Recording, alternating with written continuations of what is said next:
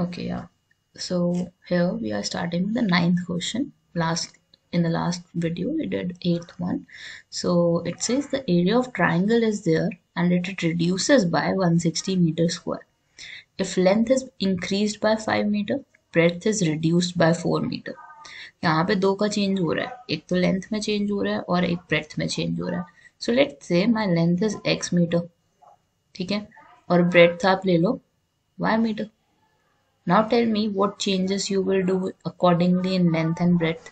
तो लेंथ में इंक्रीज कितना आया 5 का, सो x प्लस 5 हो जाएगा. Breath would get change to y minus 4. अब एरिया ऑफ रेक्टेंगल किससे रिड्यूस हो रहा है, it is being reduced by 160 metre square. सो अगर हम एरिया निकालते हैं रेक्टेंगल का यहाँ पे, so it would be length into breadth.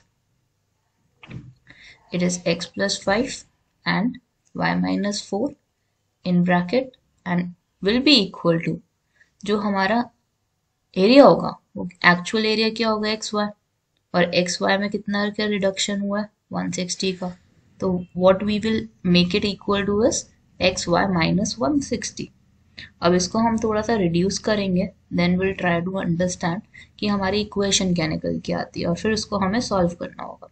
So x will be multiplied with Y, so xy हो गया. X will be multiplied with 4, so minus 4x. 5 will be multiplied with y, 5y. 5 with 4 is minus 20. Right side पे क्या है आपके पास xy minus 160. अब xy से xy cancel हो गया. अब हम इसको इक्वेशन की फॉर्म में चेंज करते हैं, minus 4x plus 5y minus 20 right side पे जाएगा, तो it will become positive 20. Value क्या निकल के आई आपकी, minus 4x plus 5y is equal to minus 140. So this would be your first equation. Second equation अब हम निकालते हैं. Second equation यहाँ से start हो रही है. However, if the length is decreased by 10 meter, length में कितना change आ रहा है आपका, it is being changed by 10, तो x minus 10 हो गया. breadth में कितना change आया, it is increased by 2, तो y plus 2. area किस में decreased हो गया 100 में, xy minus 100 हो गया. x को y से मल्टीप्लाई करो xy आ जाएगा, x को 2 से मल्टीप्लाई करो 2x आ जाएगा. माइनस 10 को y से मल्टीप्लाई करो माइनस 10y, 10 को 2 से करोगे तो माइनस 20. और राइट साइड पे xy माइनस 100 है, xy से xy कैंसिल हो गया. 2x minus 10y is equal to minus 100 plus 20. So the value you would get is 2x minus 10y is equal to minus 80. अब हमने क्या करना है, we have to find the value of x and Y.